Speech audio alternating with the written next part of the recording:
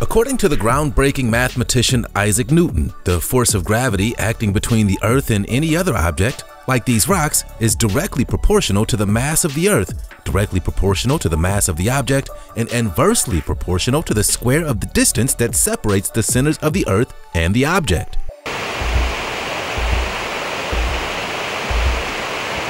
But is it gravity at work here in these videos? And if gravity doesn't appear to work normally with these strange formations, there's gotta be an explanation, right? Isaac Newton couldn't be wrong, after all. There's rocks that seem to float in the air, rocks that grow, there's even stones shaped like an upside-down sombrero. Still, why don't these hanging rocks fall?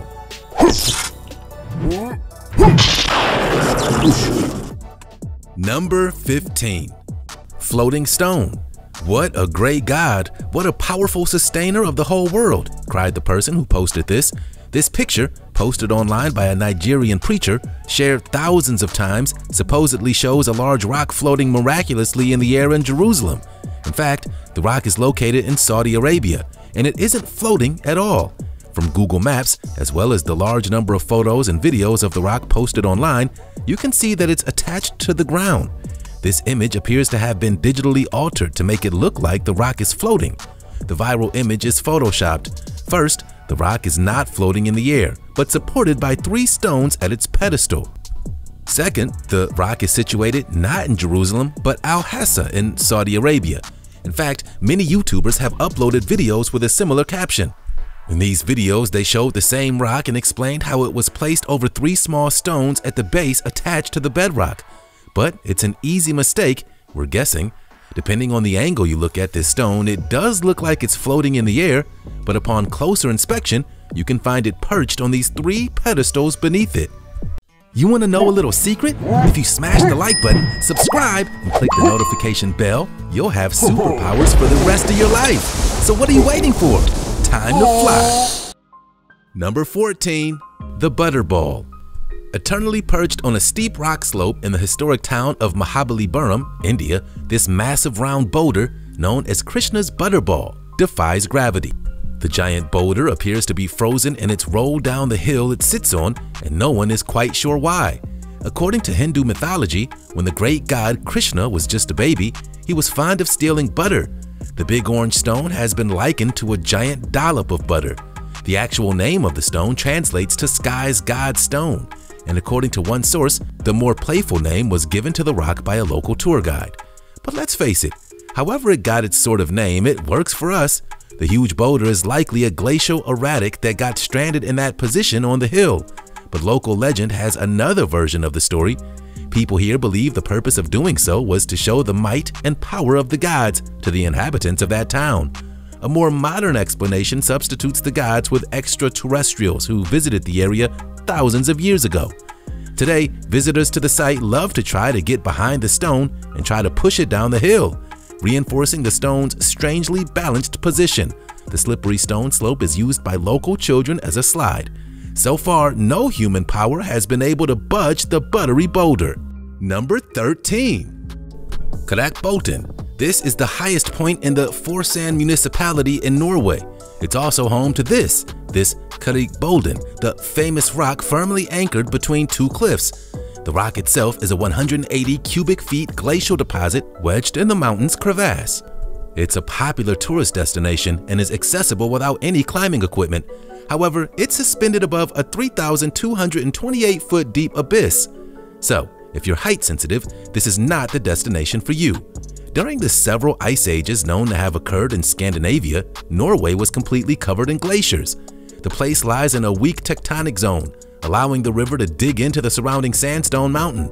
Between the ice ages, the meltwater formed and reformed the valley up to 22 times. After the last ice age, global warming caused a rise in sea level, flooding the fjords. The boulder was deposited during the last glacial period at around 50,000 BC. As the Norwegian glacier melted, it was accompanied by a rebound in rock formations as the ice was removed. In this case, the rebound was faster than the rising sea level, which wedged the rock into its current position. It's also a popular site for base jumping. Imagine jumping from that height like the brave base jumpers you might see during your visit. Number 12. Brimham Rocks. Picture Mount Everest over 400 million years ago. A large mountain range just like the Himalayas stood not far from where Brimham Rocks now stands. Over time, powerful erosive forces slowly wore them away, creating a river delta. These sands were later compacted, beginning the lost process of shaping the rocks into structures like this. It's as if it was built by giant hands. Fast forward millions of years, the rocks, newly exposed, became prey to ice and sandblasting winds, carving away at them, leaving behind the range of the otherworldly shapes you see today. People have been drawn to Brimham Rocks for hundreds of years by the bizarre formations. In the mid-18th century, it was declared that the rocks had been made by Druids. Myths and legends such as this made Brimham a popular destination for Victorians, particularly with the arrival of the railways. Refreshments were available from Brimham House, which had been built by Lord Grantley in 1792 for the accommodation of strangers. Various other buildings came and went through the 20th century until the National Trust took over in 1970. Nowadays, the rocks now fascinate and inspire thousands of people every year. Number 11. Kumakavi. It's Finnish for strange rock, and that's an understatement. It can be found balanced upon another rock in the middle of the forest. It's a natural feature found in a scenic forest region in a municipality in the region of South Karelia, in the southeastern part of Finland. Two rocks make up this unusual geological formation. The rock on the bottom has the shape of a curved mound. It's lodged in the earth and has a smooth, convex surface. Resting on the top of this bedrock is another huge rock measuring about 22.97 feet. The contact point between these two rocks is rather small, and it looks as though the upper rock is performing an impossible balancing act. Anyone looking at this balancing rock for the first time would probably be expecting the upper rock to roll off at any moment. Yet the rock is firmly anchored onto the bedrock and is yet to be pushed over by any human being.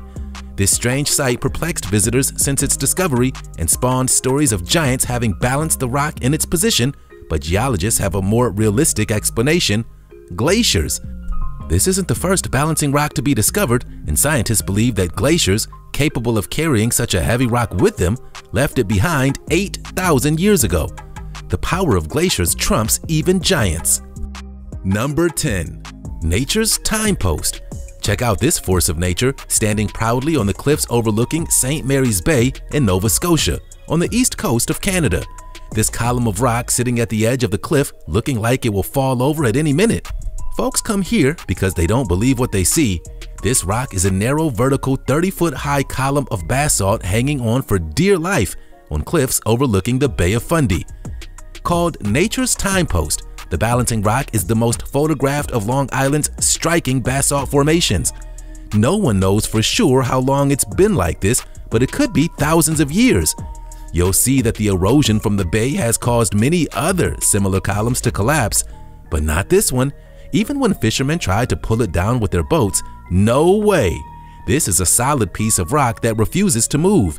If you want to walk the trail and see the site, it's a bit of a journey to get here. You have to take a ferry from the province's mainland to Long Island. Once you make it to the trail, you can wander through woods and wetlands until you reach that 235-step staircase. Then that leads you down into a lookout spot with views of the beautiful blue water of St. Mary's Bay and, of course, the balancing rock. Number 9. The Rocking Stone. This stone weighs 74 tons and is Northern Europe's largest moving stone. The stone is a moving block that happens to be at the tipping point, so if you're willing to put some elbow grease into it, you too can rock this stone. This rocking stone is located in Norway, so you have to get there first if you want to flex your muscles. It sure looks great in videos and pics you can post online. The rocking stone is an easy walk from the car park along an old railway track, suitable for strollers and bikes. As you can see, it's fun for the whole family. The balance of the rocking stone is perfect with the point which touches the ground, so it is possible, even for children, to move the tilting boulder and give the stone a visible movement. It's situated in such a way that it does not take a whole lot of effort to rock all these tons back and forth. But remember, this is a site of very historical significance. It was protected in 1923 as the first geological protection site in Norway. This is an area of unspoiled scenery and has few visitors. The rocking attraction has been here for about 930 million years, and it's not going anywhere. Number 8. Golden Rock Pagoda. Resting atop Mount Kyaiktiyo is one of the 3 most sacred religious sites in Myanmar and Burma. However, we think this should be number 1. Does gravity even work here? The Kyaiktiyo Pagoda, aka the Golden Boulder, aka the Golden Rock of Myanmar, stands 24 feet tall. It's massive and unbelievably heavy. The boulder rests on the edge of a cliff with more than half of its surface leaning out over open air. It's fantastic to look at, but just wait until you hear its origin story. The boulder has become sacred among spiritual enthusiasts because, legend has it, the boulder remains in place because it's perfectly balanced on a strand of the Buddha's hair. On one of his many visits, Buddha gave a strand of his hair to a hermit. The hermit gave the hair to the king, asking that it be enshrined in a boulder. With a little mystical help, the king found a place for the hair on the top of the mountain, and there the hair and the boulder remained. Another legend says that a Buddhist priest used his natural powers to carry the rock to its current place. It's hard to fathom how that's even possible, but there it is. Number 7. Devil's Marbles. These stones are a symbol of the outback in Australia and across the world, yet the classic photo of the giant rounded boulders in the vast landscape hardly does justice to this area. It's much more extensive and spiritually significant than portrayed on most postcards. While some people have asserted that the giant rocks are fossilized eggs of the rainbow serpent, this belief is not widely held. Still, the entire area is of great spiritual significance to many in Australia. Known as Karlu Karlu by Aboriginals, many creation stories of this area take place near the Devil's Marbles. Over millions of years, erosion of sandstone and exposure to the elements caused 3 granite rocks to take rounded edges, making many fields full of the marbles. Beyond their significance, the Devil's Marbles Conservation Area is much larger than most give it credit. The park actually spans 4,500 acres and houses hundreds of rounded rocks. Some of the rocks are over 20 feet in diameter, while others are smaller than 1 foot. One of the biggest rocks was taken from the site and dedicated as a memorial to a famous Australian who founded a rural emergency service for the outback. However, since the Devil's Marbles area is a sacred site, the move was met with great protest and the rock was returned to its natural habitat. You don't mess with the Devil's Marbles. Number 6. Garden of the Gods. This area, now known as Garden of the Gods, was first called Red Rock Coral by the Europeans. Then, in August 1859, 2 surveyors who helped to set up Colorado City explored the site. One of the surveyors suggested that it would be a capital place for a beer garden. His companion, awestruck by the impressive rock formations, exclaimed, "Beer garden? Why, it's a fit place for the gods to assemble. We'll call it the Garden of the Gods." The outstanding geologic features of the park are the ancient sedimentary beds of deep red, pink, and white sandstones and limestone that were deposited horizontally, but have now been tilted vertically and faulted into fens by the immense mountain building forces. The following ice age resulted in erosion and glaciation of the rock, creating the present rock formations. Speaking of its most iconic feature, Balanced Rock is one of the most popular rock formations that's a must-see during your visit to Colorado. This rock has balanced in place for years, and it's huge. It rises 35 feet above its pedestal base, and it weighs approximately 1.4 million pounds. The garden's red rock formations were created during a geological upheaval along a natural fault line millions of years ago, and evidence shows that people visited Garden of the Gods about 1330 BC. Number 5. Stone Sculptors. Rock balancing or stone balancing, stone or rock stacking, is an art, hobby, or some would say, a form of vandalism in which rocks are naturally balanced on top of one another. It certainly is impressive to look at. The rocks are placed in various positions without the use of adhesives, wires, supports, rings, or any other contraptions which would help maintain the construction's balance. Rock balancing is an activity which gained much awareness in recent years, but it's actually an ancient practice which goes way back in time. We don't know who balanced the rocks first, but we wouldn't be surprised if it was a caveman. And to this day, many people come in sight of a rock balance sculpture consider it impossible at first. The number of rock piles created like this in natural areas has recently begun to worry conservationists because they can misdirect hikers, expose the soil to erosion, and aesthetically intrude upon the natural landscape. Do you agree? Many people enjoy the meditative quality attempting these feats of extreme balancing. As long as you keep it simple and you do it for fun, only you will connect with nature in a very strong and unique way. Furthermore, it encourages confidence, creativity, and the knowledge of physical laws, even though it looks like it defies them. Number 4. Mexican Hat. Mexican Hat, one of Utah's strangest rock formations, is really not a hat at all, but a sombrero with a wide brim jutting above a narrow head, upside down. The formation balances a flattened pancake disc atop a 300-foot-high talus cone. Both formations date from over 250 million years ago. Early ancestors of the dinosaurs populated the ancient landscape, leaving fossilized skeletons and bones as record of their passage. And over time, erosion dissected the shale, leaving this spectacular remnant of the erosion-resistant sandstone. The rock, a famed landmark along US 163, rises east of the highway above the west bank of the San Juan River. Because of its location next to a major highway, Mexican Hat practically begs to be climbed. Its first recorded ascent was in May of 1962, although a pole on top indicated that locals had somehow attained the summit previously. The hat is famed for all kinds of crazy climber antics. Over a dozen folks have stood on the summit at one time, and we can't blame them. Who wouldn't want to climb this rock sombrero? Number 3. The Growing Stones. Trovents are extraordinary rocks that grow and multiply, and you can witness these rocks in Romania. They aren't just unique because of their ability to multiply. These rocks are composed mainly of a hard stone core, and the rest is made up of sand, which forms around the core as its shell. They can only be made by highly porous sand accumulations and sandstone deposits that are cemented by waters rich in calcium carbonate. So, what makes these rocks multiply? Any form of water rich in calcium carbonate is essential in forming a trovent, and that's also the key to make the rock grow in the presence of rainwater. After every heavy rain shower, trovents absorb the rain's minerals. The minerals are combined with the chemicals already present in the stone that later creates a reaction and pressure inside. The pressure spontaneously makes the rock grow from the center to its margins and multiply. The growing stones develop these inconsistent shapes as they grow due to irregular cement secretion. You can see these formations grow from a few millimeters or to as large as 25 feet. They can also move from one place to another. Because they're lighter than regular stones, these things get around. Number 2. Al Nasla. This sandstone block is connected to what looks like an eroded natural pedestal, and it's split through the middle by a clean straight split as if the rock was sliced with a laser. Now, odd natural occurrences like this might mystify most of us. Usually, there's a logical explanation.